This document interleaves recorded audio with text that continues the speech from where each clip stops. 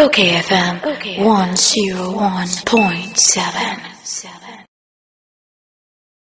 Okay, 101.7 so enie enra enna aye aloya fo nkabo mukuo aye the matters day na ni nyina gina se emfie ba aduasa ene akire nie ageorgefo bi ayeku wo mu ni sojani baako eho asem yebedi ho enkomo na Osahene Boakye Gyan ewa ahoma so bema Osahene Boakye Gyan memwache Ejosu kwame edizai boko na so oh ye mo makura mene kokwa ababi na edi agro ababi o aponche no me amponche no a me wuru na sen no ma friend ababi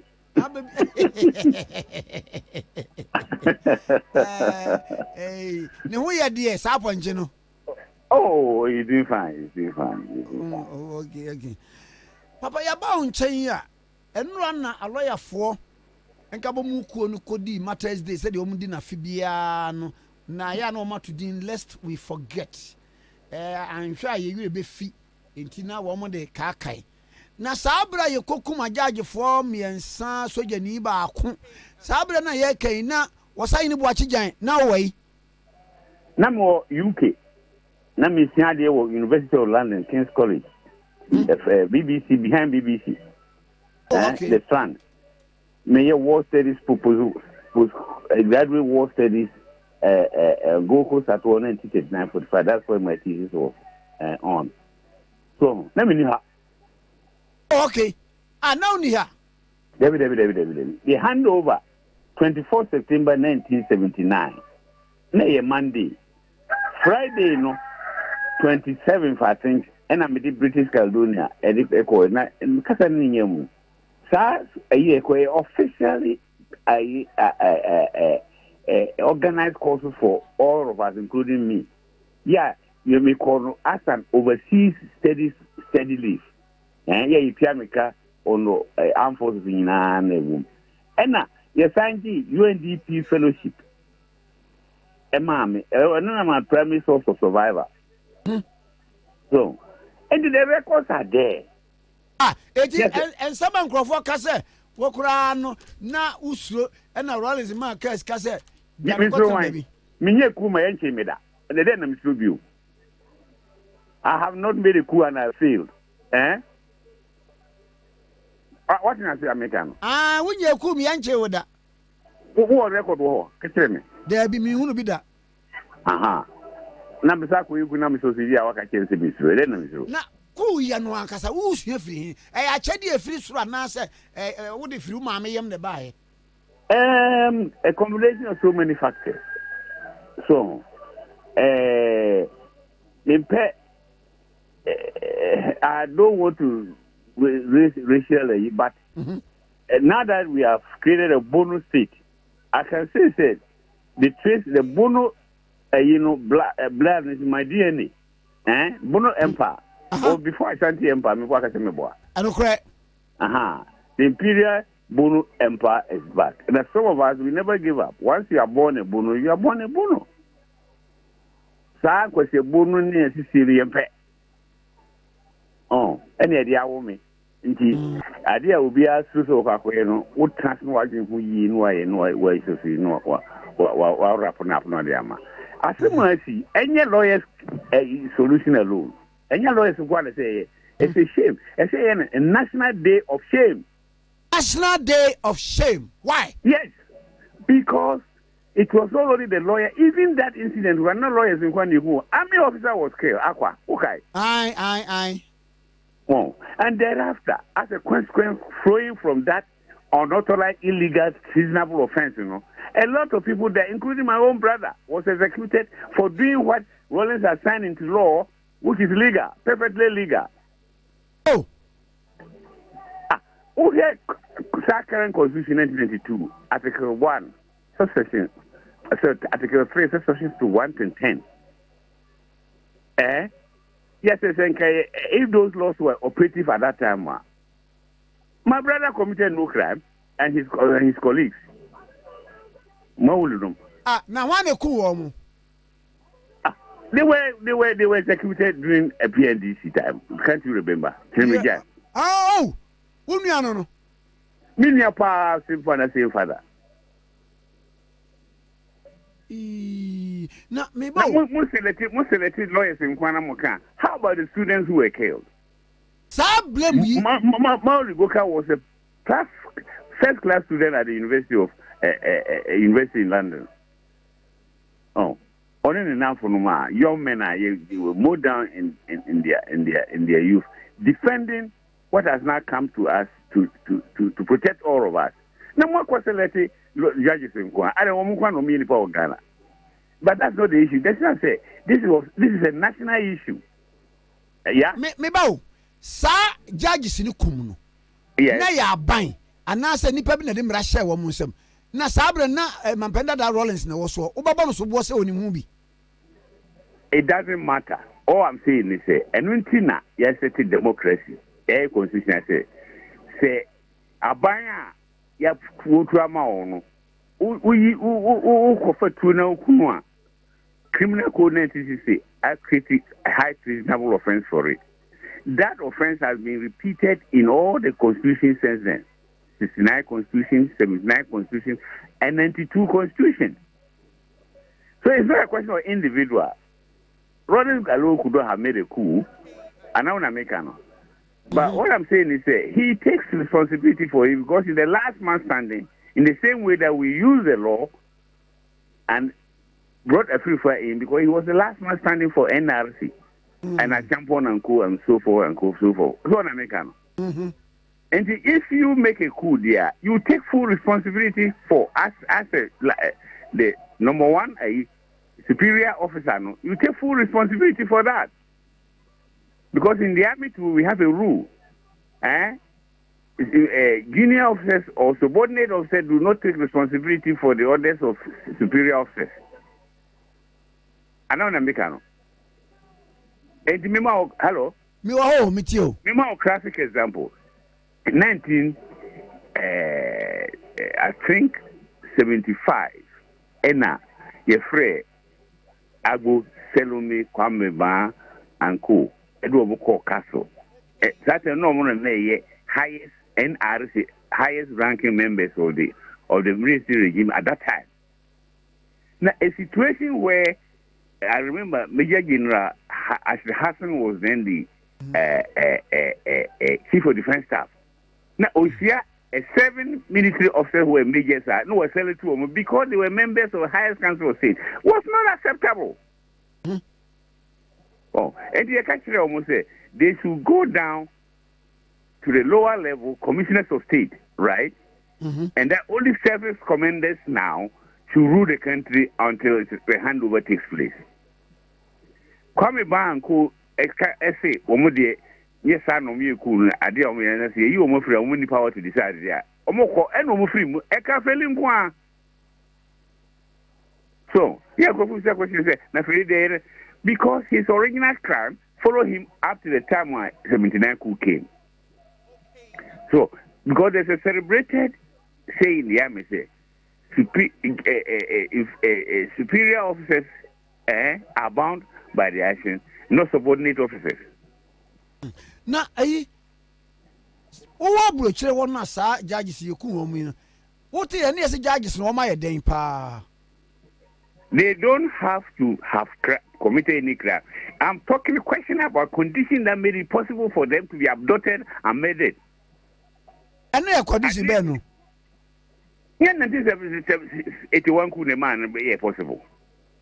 The assembly. What I'm saying is that if the man's regime was still there, I believe I'll beat down my chest and say that could not have happened because there were constitutional conditions for dealing with whatever crime that they have committed. Mebo, what side judges no? Were they murdered and I said they were executed? Listen carefully to me. Okay. At the end of I went on BBC the same day, 4:30. Robin White interviewed me to condemn it. Yeah, and America said whatever crime they have committed, They don't deserve if the constitutional controls were in place, and democratic constitutional control was in place, that was not the way to treat them. Take them to court and try them. Debate it openly. When I say, well, must I be a ma? Now, because she was secretly. I hear the woman even was pregnant. Oh, yes, she was. Yes. She was a nursing mother. Nursing mother. Nursing mother. I mean, how can you do that? Under a current constitutional arrangement, there's no room for that to happen. And the same thing was also on the Liman regime. If Liman had not been removed 81, that could not have happened. It is a banner say a kai or more, which is a good thing. Now, I will send back over Mukran said, a woman crying, one more show, Nedanus your toy. Now, so what could be a ocean a day to erase whatever? These are the details that they could have fallen from a plane. They could have been thrown from a plane. It didn't matter. They had not committed a crime to deserve whether they were thrown from plane or bent or whatever. One because all die be one die. All die we die. No, it's wrong. That's another bastardization. It's an army saying. Yeah, President Nanado Arudava. They don't know why I am in Minka. Yeah, Bunny. You know, Madame Fupano Coquado. If she has our friend watch him, friend Coquado. Oh, okay. Go watch it.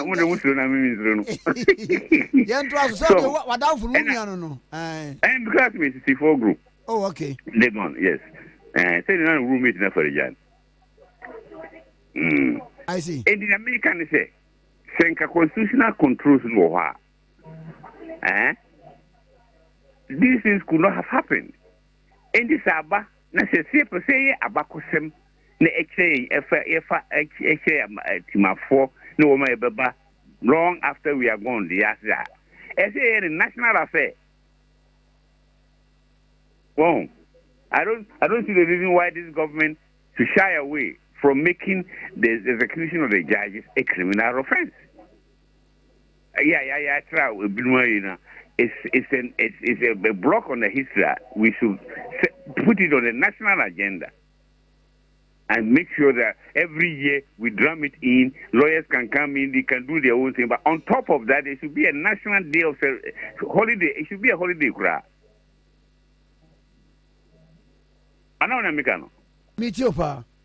Because it's a serious what you're only telling the nation what will happen to you and me if we don't respect the constitutional arrangement we have now. And as I said earlier on, it's not only the judges who were murdered and executed. Even within that group, there was a retired army officer. Now the soldier force decided to say, "Now, so most of my money, I say, where would that take us?" Hey, Major, after 79 buy now 81 Rawlings koye kuwa wa kura also ego tuli men free wa condemn ye no sabre no na kunkum bebre mabenda da Rawlings kunkum ye no no okuma ye den akobisa no tiaze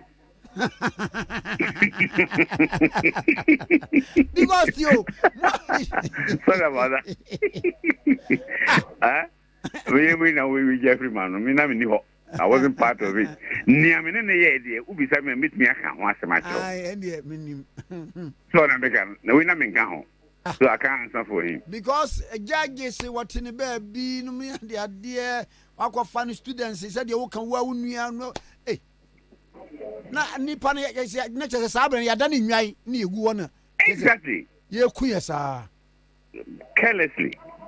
Oh, and the Abasara say ya kakra minna na do akuko ado e na King Street Africa Center UK me launch 3rd April 1982 CDG Campaign for Democracy in Ghana. He was on the platform with me. Chappie Hotevez, who was at Nababase or whatever, was also there. He had run into Ezra. He fled through Togo and joined me. And we told the British authorities in the whole world, say, "I did also Ghana no." Asa kwa na jaji si kwa ya kisho mo kunkumu ne kunkumu start here. Anaona mekano. But and let's say yeah, and Papa Rawlings says who say almost cry a pastor. He can be a pope, I don't care. Onwa na me catch say na no okogina nunguano. Origin for platform close no hono no. Okasi amenity indemnity clause every constitution. Which is a good idea. I've always opposed number one, the indemnity clause being a constitution because it suggests that you have something to hide. And now Mekano. Now the use of June 4 platform was also wrong because June 4 never overthrew a constitutionally elected government. We removed an illegal military regime and subjected it to the punishment that has been prescribed by the law of the country at that time. So for him to add it to the AFRC cancer military regimes are wrong. We had no business being there. Number 3, so seeing you through her, nice flatly go and say like he always do it, say it in a grand style, say, and you know, be a cheer.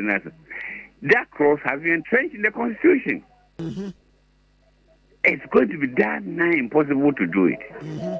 So the only option left for him and for us and the future of the Constitution is to ask Okwado and Co. to pardon him.